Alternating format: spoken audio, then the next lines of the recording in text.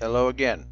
The purpose of this tutorial is to demonstrate how to convert a 2D drawing into this solid model. Please remember that there's always more than one way to draw anything. My method of drawing with Autocad may seem unusual to some, but it has worked for me for the past 20 years, so please stay tuned.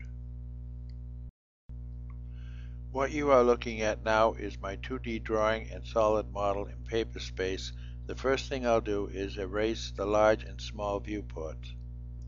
You can see that the drawings disappear from Paperspace. All that remains are two rectangles which I drew previously to serve as templates for when I redraw the viewports later on. To get into Model Space, I'll click on the Model button. Notice that the drawings still exist in Model Space even though they were erased in Paperspace. Now, however, I'll split the screen in Model Space into two viewports so that there will be room to redraw the solid model on the right-hand side of the screen.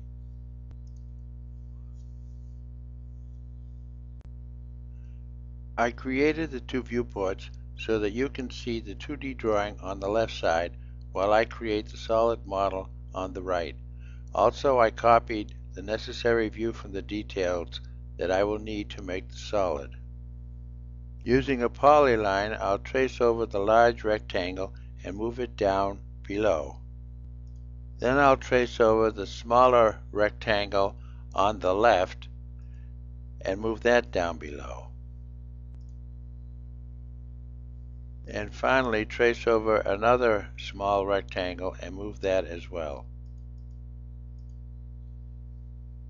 And now I'll move into the southeast isometric view so that I'll be able to extrude each of these rectangles to its proper length. I'm going to extrude the rectangle in the middle to a distance of 0.62 and extrude the rectangle on the right a distance of 0.38.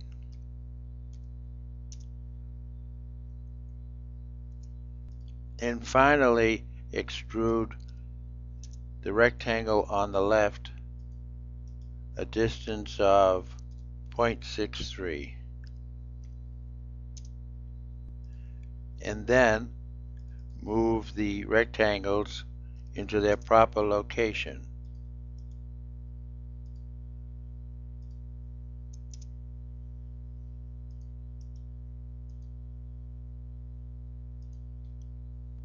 Now, with Autocad's Union command, I'll make all three objects merge into one solid, and then add little color to the drawing. With the solid model completed, two viewports are no longer necessary, so I'll convert back to a single viewport, and then move into the plan or top view.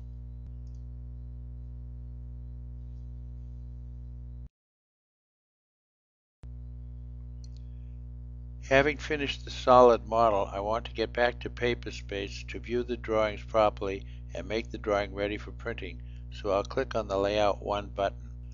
As you can see, my template rectangles are still there. Now, to create the two viewports, I'll use the MView command and select two diagonal intersections to create the larger and smaller viewports. Then I'll double-click inside the smaller viewport, switch to Southeast Isometric View, and pan and zoom to enlarge the solid model.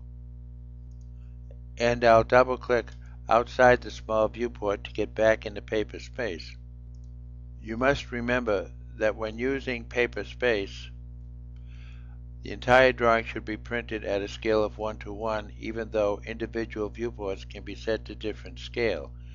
You can set the scale of the large viewport by selecting it and then clicking the Properties icon and then moving down to Standard Scale to set any scale you want, say for example half scale. Once the scale is set, you can double-click inside the large viewport to gain access and pan so that only the 2D drawing is visible. To accomplish this, it is sometimes necessary to move the solid. Now double-click outside the large viewport to get back into Paperspace. Finally, if we don't want the large and small rectangles to be printed, we can go to the Layer dialog box and freeze the layer where the viewports are located. The drawing is now complete. If you enjoyed this tutorial and want more, please comment on it, because I enjoy hearing from you. Thank you for watching.